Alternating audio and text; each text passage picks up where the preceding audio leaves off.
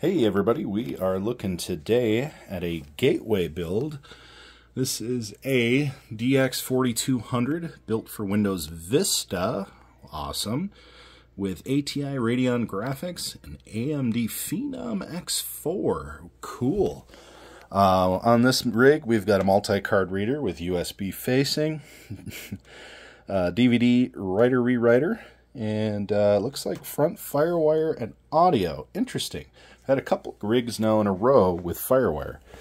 So we're going to go ahead and get her open here. Take a look at what we got going inside. Kind of an underpowered power supply, but nothing too crazy. Got another Cooler Master, awesome. Looks like we got a couple of sims of RAM, and we got the optical drive in here, but no hard drives. And we do have good old-fashioned modem. Very cool.